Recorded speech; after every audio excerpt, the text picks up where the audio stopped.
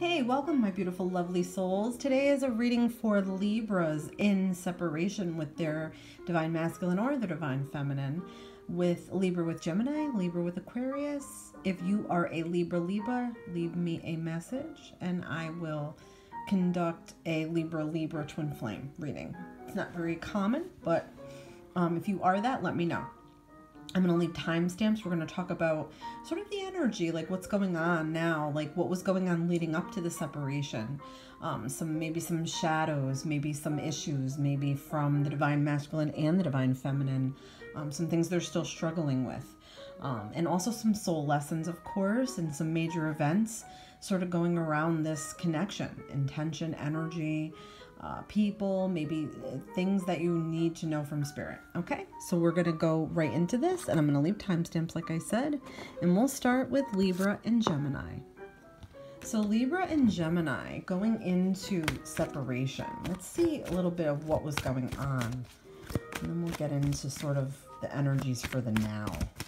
So these can resonate either way, whether you're divine masculine or divine feminine, whether you're the Gemini energy or the Libra energy. If you truly are twin flames, really all the messages might resonate, okay? So just keep that in mind. So let's see Libra. All right, so I feel like Libra really loves their lifestyle. They love like having their money. They love like saving their money, and they love to spoil the people that they love. So I feel like Libra really has it together, or they're working on having it together. Not for just anybody, but for themselves first, okay? I feel like they're very easily relied upon because they are that person that is like the go-to for a lot of people. So I feel like Libra is really focusing on family, focusing on their career, focusing on even like retirement, like those plans that you make sort of for the future. Now, what I feel is that Libra wanted to include Gemini in this. They really sort of put this out here, like this is what I want long term. I want long term. I want commitment. I want money in the bank. I want us to live happily. I want us to have something to grow with together. All those things were there and being offered, I feel like, to Gemini. So let's see what Gemini. Look at, you've got a definite, this is definitely representative of Gemini, okay? To me, this feels definite. To me, this feels like a definite twin flame connection. This is Libra's thoughts for Gemini. I feel like Libra could be very healing to Gemini's energy. I feel like there's a lot of healing that needs to be done on both sides of this. But what I get is this is like the ultimate. Libra's like, this is the one. This is the one I want to be with, the one I needed to be with. Everything about them feels like a match to me in every sense of the way. This is who I was happiest with. This is who I need to feel this happiness. And let's see what else. All right, so I feel like Gemini might have been a little bit opposing, or a little bit, I almost feel like they were a little bit cruel in the end. I feel like they really were a bit defensive. They wanted to like maintain their freedom, but yet they're in their headspace so much that they're like, I didn't make the right decision. Did I make it? Did I not make it? They're in like, I feel like mental turmoil. That's what I feel like, okay? I feel like Gemini's headspace is in mental turmoil. I also feel like there's a little bit of immaturity. There's a little bit of like words hurt sometimes. There might have been some cruel words that were said, or ways that they felt like they were harboring and they let it out towards the end. I feel like this is Gemini really needing to sort of like grow into their own, like grow into their evolved self or evolved state. They might have been resisting that. They might have felt very like I said, defensive, or like feel like they were attacked a little bit here or there. And they also don't know what to do. They were in this energy then. I feel like they're in this energy now. They're sort of like juggling. Should I stay? Should I go? Do I want this? No, I don't. Yes, I do. I feel like they just battle themselves so much, and this is just a way that they are. They're always like weighing their options. They're always like weighing things out, and they're needing balance very badly. And I feel like what happens with them is that they try so hard to get that balance, but it's just like this infinite cycle of like up and down energy. All right. I also don't know if they might have been juggling another person. I don't see that specifically right now, but I do kind of like get a little bit of that from the Lovers, where it could be that there was like a choice that had to be made between two people. or two ways to go, or like two different energies to be in. If that makes any sense, guys. So let's see. How is Libra feeling now? How is Libra feeling now? Has there been any work done? Has there been any progress? How is Libra feeling now? Libra is completely brokenhearted. Okay. Let's clear some of these away. Libra is completely brokenhearted. I feel like they feel betrayed, and they definitely feel like they were cheated on, or they had some thoughts of this, or this was like a major fear for them. Definitely third-party situation. Somebody that may have been interfering or, you know, getting in the way. I feel like I just dropped a card. Hold on. And we're using it. This is the card I dropped. So they definitely were suspicious of cheating, or suspicious of that there was somebody else involved here. So we're using this as sort of the Libra energy. Yeah, I feel like they needed to come to this realization on their own too. I feel like in the moment it's very painful still. It's like sort of like wounds that are not healed yet.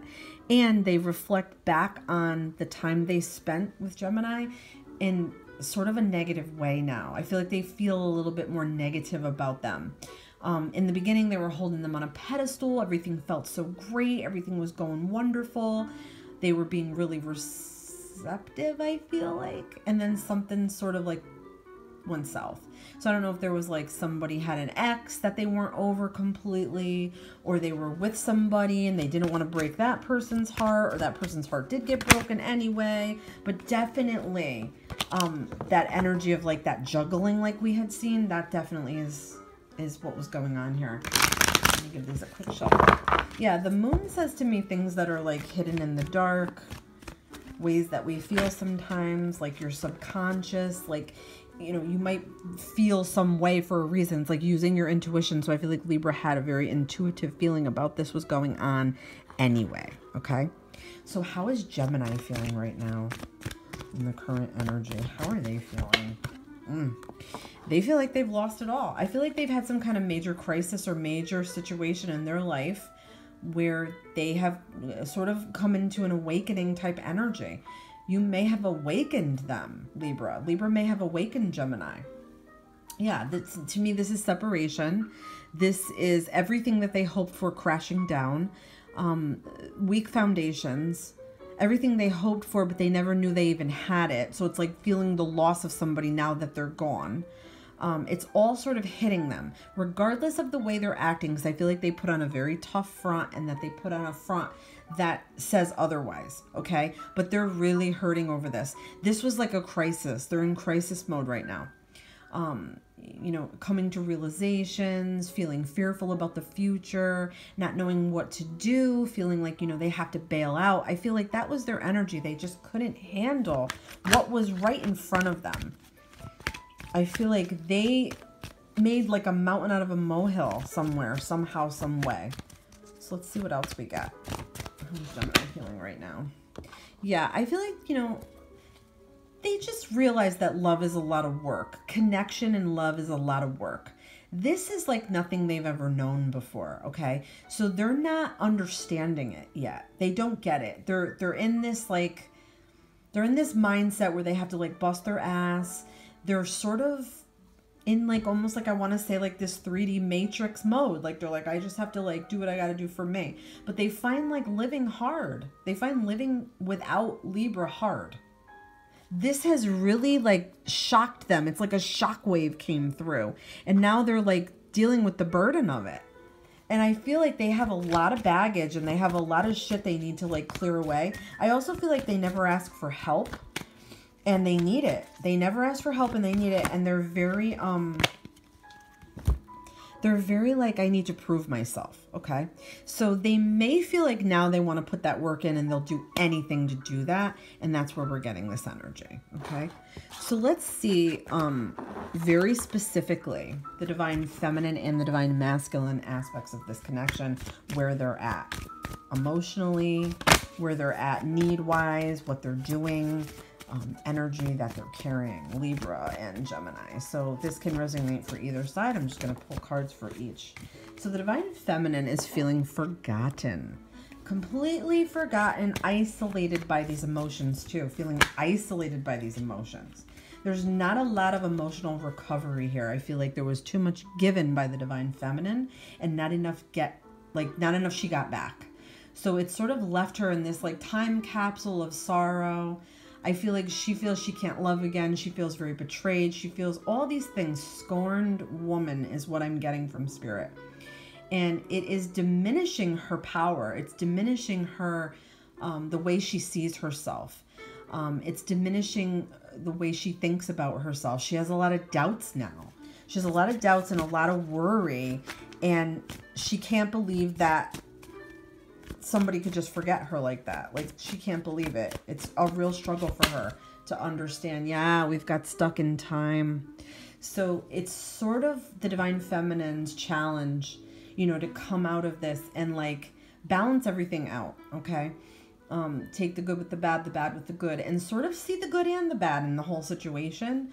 Sometimes we overly focus on what was good and we forget what was bad. But if this is truly twin flame, you both have mirrored this to one another. And they may be feeling the same way too, but they're showing it a different way, okay? They might just be stuck in that hauling ass work mode way where you're more ruminating and thinking and staring out windows and like looking at the sky and daydreaming about this person. They're doing it in a different way. So it's not like they're not feeling this too, or they're not, you know, like it's not that they're like really ignoring you. They're trying to ignore their feelings, which is unhealthy, but they're in this mindset where they got to work. And it could be for you, or it could be just for them, or for both.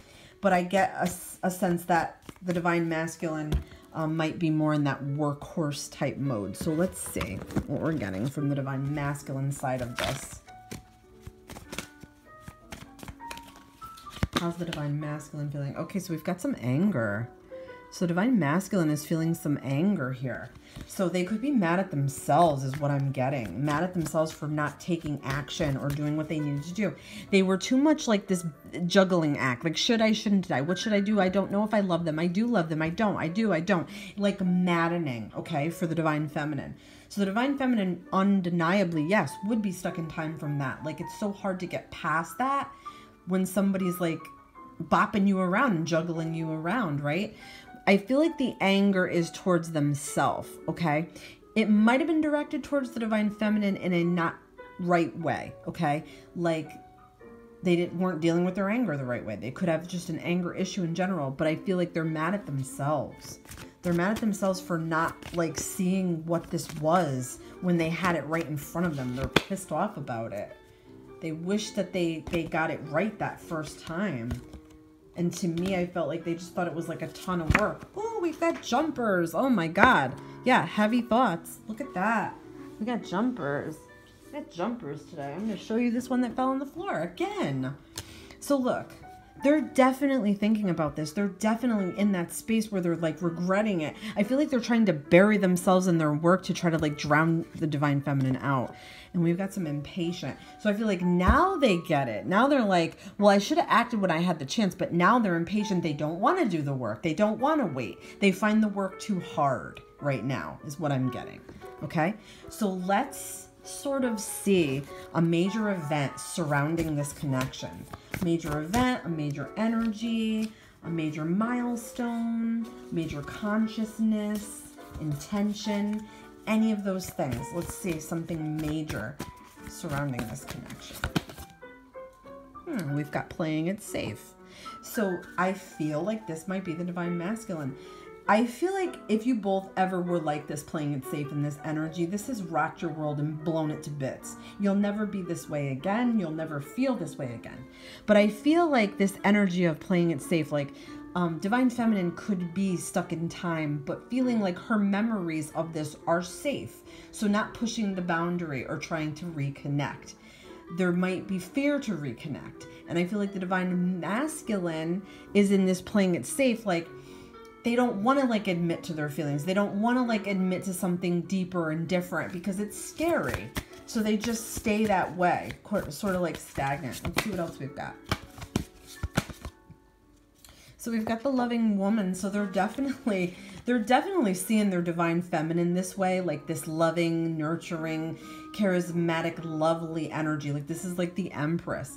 They're just seeing like this abundant, beautiful thing. They didn't like notice it though. That's what is so troubling. They didn't see it. They didn't notice it. They didn't take the time. And deserving. So I feel like there is hope here. Okay, is what I'm getting. I feel like you're both deserving of true love and true connection. But let's see the soul lessons, because that might be where they're stuck. Divine feminine, what's your soul lesson connected to this connection? We've got procrastination. So I don't know if there's something that you've been meaning to do and you haven't, or you want to reconnect with your divine masculine and you're afraid to do it. I'm getting that, you know, this connection and separation is sort of teaching you to work on yourself and do all the things that you procrastinate about yourself. Like if it's getting a healthy lifestyle or changing careers or going back to school, like whatever major things that you were procrastinating about in the past, or this connection might have distracted you. Spirit's like, you got to get off your butt and start doing what you need and what you want to do for you. And we've got rejection for the divine masculine. So the divine masculine may have needed to learn this lesson here, and they may have rejected the divine feminine. It may have only looked like it was rejection, but really they're the ones suffering the rejection. And there could be wounds about this, and this is why they don't want to commit, because they're afraid of that rejection. So let's get advice here. This is from my Fairy Feelings Oracle. We'll get a little message from fairies here and see what the fairies have to say about this connection. Life's rewards. Counting your blessings reminds you to be grateful for what you have. Okay, so focusing on gratitude. I like that. That definitely helps in the journey. Let's see what else we're getting. We've got love heals. Love is always the answer. Self-love is the key. So more self-love for this connection here is what I'm getting. I hope this was helpful. Let's get into the next set of messages for Libra and Aquarius. Libra and Aquarius, what was going on in this connection? Prior to separation, leading up to now, let's see. So I feel like Libra's holding on to themselves. They're definitely working on like money shit. I feel like they might have debts they got to clear up. I feel like they're just in an energy where they don't feel very giving right now. They don't feel very open right now. They're very closed off, and they're sort of holding on to the way they feel, and it's a little bit negative. Okay, so they're in a headspace or a heart space where they're like very protective over their heart. It's definitely because of this with Aquarius. They thought that this was like the end all be all. It felt right. It's definitely high level soulmate or twin flame connection. It definitely is. There's a lot of passion here, a lot of seeing eye to eye on the same page. Everything felt really, really great. So what is Aquarius's issues or energy here? So what's going on with that? Yeah, they're thinking about the past a lot. They're also thinking about when everything was like simpler and easier, and like the way like puppy love sort of felt, and like they're stuck sort of in nostalgia right now is what I'm getting. They're definitely looking back. I feel like this is definitely past life shit too. So any of the messages or lessons here might have to do with past life stuff, but they're definitely thinking about like opening back up to this connection. Yeah, and I do feel like they're a little bit immature when it comes to love and how they see love. They might be more a puppy dog love person, and then when it gets heavy or crazy, they don't want anything to do with it. They just want to feel those like lovey-dovey happy feelings. But when it comes down to it and the work got to get put in, they're like a little more, oh, I don't know, and I'm a dreamy, oh, you know, in my own world kind of way, and I don't really want anything heavy. I feel like I have a lot to offer though. So this is definitely somebody who has to come into a more adult energy and a more adult acceptance about the twin flame union. They don't really understand the concept of it, I feel like. I feel like they're just really focused on infatuation and those feelings of like being blown away by somebody, if that makes any sense. So what's like the energy now with these two? Let's see what the energy now is. So looking at the past, what's the energy now? So Libra is like working on themselves. I feel like working on their home environment. I don't know if they're working from home now or they're doing stuff around their house, spending time home and with the people that they love. I also feel like ultimately they want this. They want to like marry their Aquarius. They want commitment. They want to be together. They want to have a reunion and they want to celebrate. So I feel like their only goal right now is reunion.